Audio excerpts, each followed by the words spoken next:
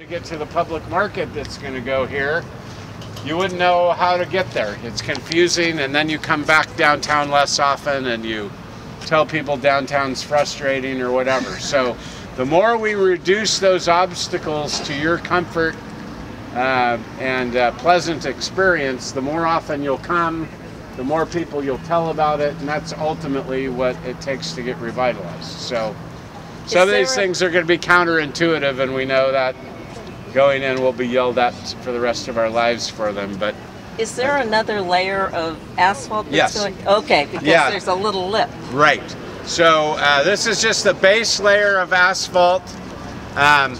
This is the construction yard.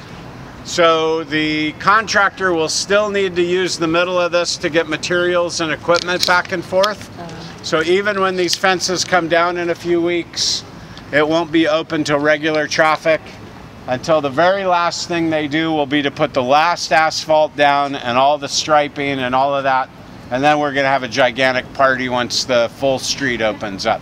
But once the fences come down, we're working with the city to address some liability issues, but we'll get that fencing down unless there's a little fountain being built or something that they need to secure. But you'll be able to start walking through here in a more like a normal downtown landscape. So, and are you so we're doing getting free parking to entice people to come? No, it's an interesting thing with parking. So the on-street parking will have meters.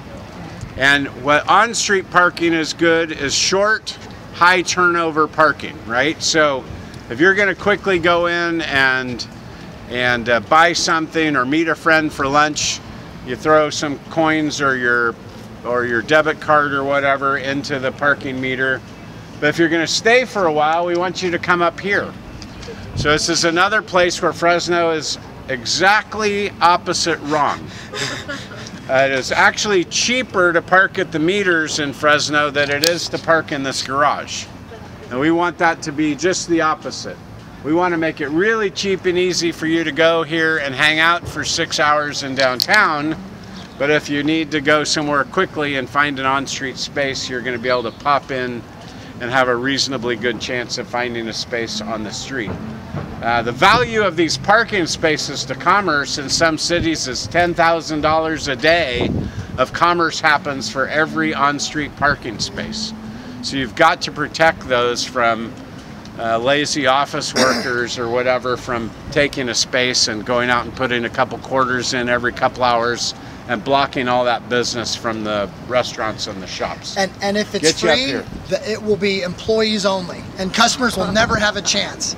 And last city I was in, we tried to avoid parking meters, and so we put really strict time limits in place. 30 minutes only, right? None of the workers will park there. Well, they figured out when the meter maids came by and put the chalk on the tire, so they would just run out, rub off the chalk, go back in, never get a ticket.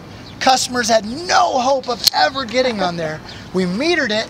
All of a sudden, the sale of monthly permits for the garage went up by 50% in 1 month because all of a sudden the workers realized, holy cow, I can't rub off the tire chalk anymore because, you know, it's not a time limit thing, it's a meter thing. And if I just plug the meter all day, I'm gonna rack up this huge tab. So the garage, they're giving $30 a month permits. I'm gonna go in there. And the street actually decluttered once we did that. It was easier for customers to get in. So it's all about that smart parking, you know, management that Craig talked about. And so yeah, we're right now, if you park on the street, in downtown Fresno, it's usually 75 cents an hour, right, is the rate. Go to the garage, which is a little bit more out of the way, a little less desirable, $3 for the first hour. Like Craig said, totally backwards. So what we want to do is make, you know, the streets the premium, gear it for the high turnover, and then give a smoking deal here for the people that want to park longer term. Maybe the first hour and a half is free, you know, and then that way, hey, look, I need a deal. I hate paying for parking.